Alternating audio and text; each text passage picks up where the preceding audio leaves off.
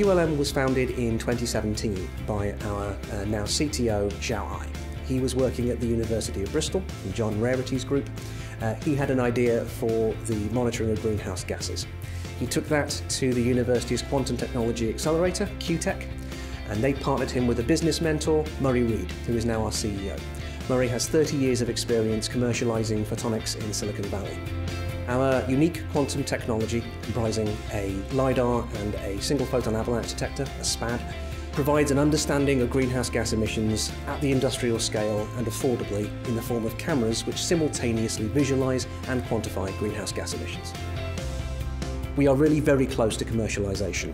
We have a minimum viable product out now that we are using for commercial trials, but we are building towards an iteration of our equipment, what we call the Rev B.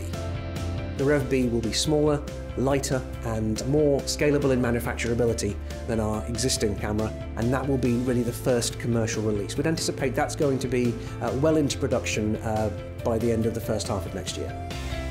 We closed a seed round of funding in May this year involving a number of strategic investors, Green Business Angels, the Green Angel Syndicate, a selection of investment banks and Oilfield Services, Champion X, our strategic investor. We have increased our staff numbers by 4 or 5 since May. We have invested in new premises, which we're moving into this month. We have entered into a contract to scale our manufacturing capability with a UK-based manufacturer. All of this has come from the initial backing of Innovate UK and then the further backing of the seed round. But it is a combination of academic, technological, government and industrial collaboration, which is taking QLM's technology from the laboratory into the real world. Our immediate future focuses are to demonstrate the camera at real live plants and operational facilities, mainly in the oil and gas industry, because they have a burning need to measure methane more effectively.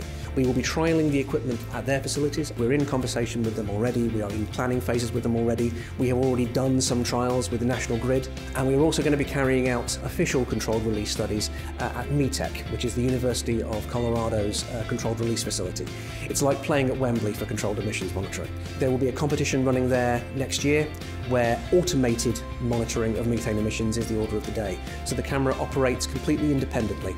It will search for emissions. When it finds them, it will zoom in, catalogue it, tag it, zoom out, move on to the next one and report it.